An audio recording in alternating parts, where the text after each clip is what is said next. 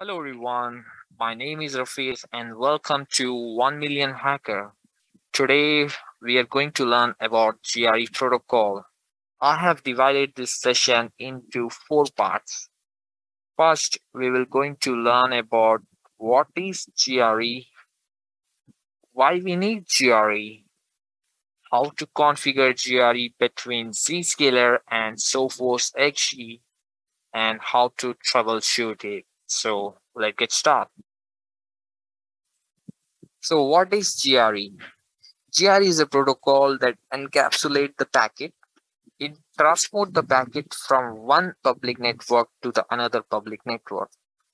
It will add the normal packet into the GRE header, and as per the GRE destination gateway, it will send it to it. It will not maintain any state. It is completely stateless. That means each tunnel point does not keep any information about the state or availability of the remote network.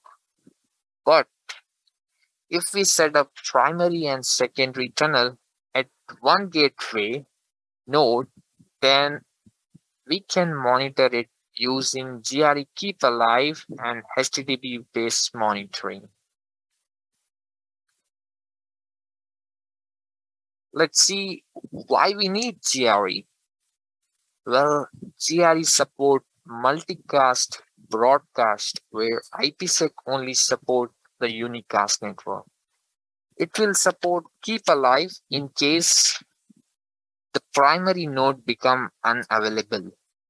Required minimal overhead of 4 bytes of GRE header and 20 bytes of IP header. That means if we are sending any packet, it will add only 24 bytes of header, total header. That means we will able to get more bandwidth. And in Zscaler, it will support up to 1 GB of bandwidth. So the requirement for the GRE tunnel is we need the static IP and GRE supporting device. So let's look into the GRE packet.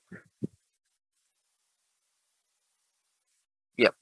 So the normal packet, we will have the IP header, TCP header, and data. In the GRE encapsulate packet, we have 24 bytes of extra data, which consist of IP header and GRE header.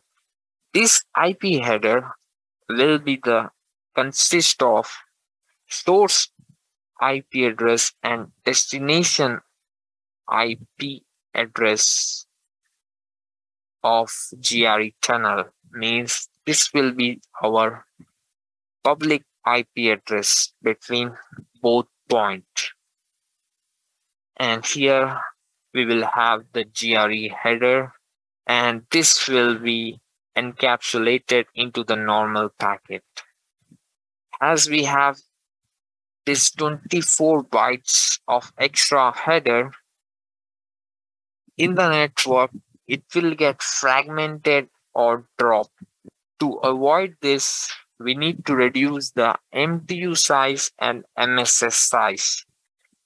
So we need to minus 24 bytes from our actual MTU size. Here, if we see, I have 1500 of MTU size. Depending on your organization network, we need to calculate this size and add the MTU size. So here I have 1500 bytes. So I have reduced it to 1476 and MSS to 1436. So let's start the configuration of GRE between Zscaler and Sophos XG firewall. All right, so let's start with the configuration step. So in the Zscaler, we need to follow 3 steps.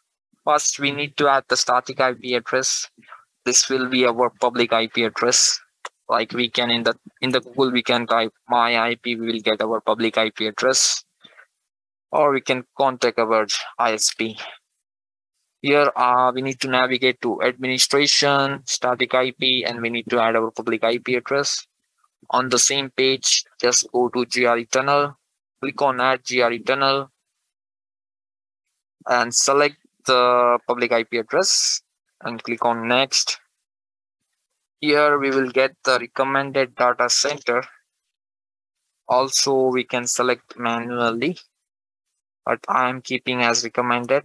Also, we can choose this option, which is domestic preference, which means it will only select the country database data center which are in, and we can click on Next.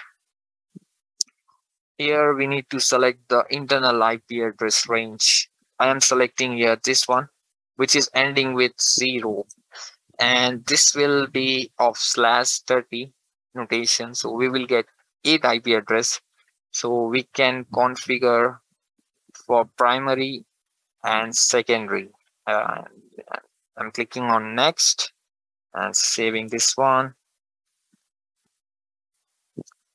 So let me give you that example of IP address, the internal IP address that we have selected. So why I have selected 0, it will be easier for us to assign IP address. So the 0 will be the network IP, and the next IP address will be the one here, and it will be the tunnel IP address in the firewall site, in our firewall site. So this will be for primary and this will be for secondary. In case this fail, this will take over. So the third step is we need to add the location. We need to go to administration and location management. Click on add location, add the name like test, country, state you can add, time zone. Here we need to select the IP. We can click on done. So here we got the tunnel information. This is for primary and this is for secondary. And that's it. We can save this configuration.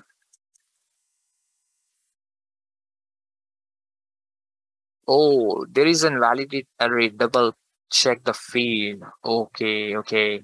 Location type we have missed. So let's select the corporate user traffic and let's save this one.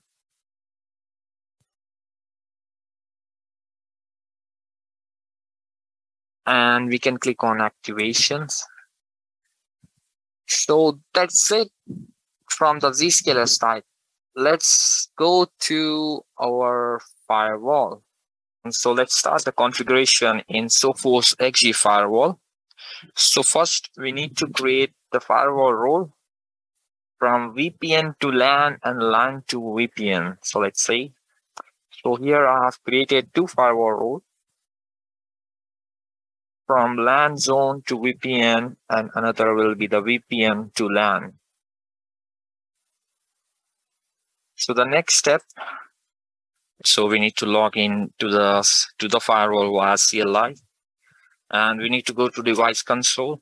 I'm going to device management and advanced shell. Then here I'm tapping CISH to go to console. So this is our primary node where we are connecting to, and this is our internal range. So here is the first command. So this will be our tunnel name, GRE tunnel name, and this port B is the firewall public IP which is linked to, and this is the node that we are connecting to, and this is the range. So here we have the 240. So 241 will be in our tunnel source and 242 will be the other side. So let's copy this one. Go to here. Let's add this. All right, so it has been successfully added. Let's add the second command. Here I'm adding the internal network to go via GRE tunnel.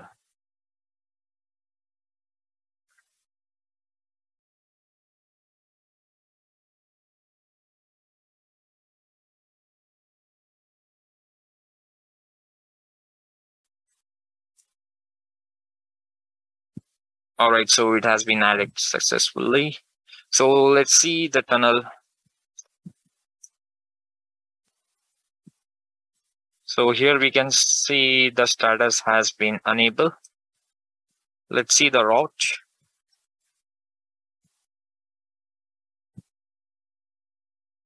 Yeah, so this is our private network and it is going to GRE tunnel. Let's see here. So here we can see we got the GRE tunnel interface. And here we can see the MTU size at 1376. If we want to change this, we can do it via this command. Like here, I'm adding the interface name and this is the value. Let's copy this one and paste here. Now let's see. So here we can see it has been updated.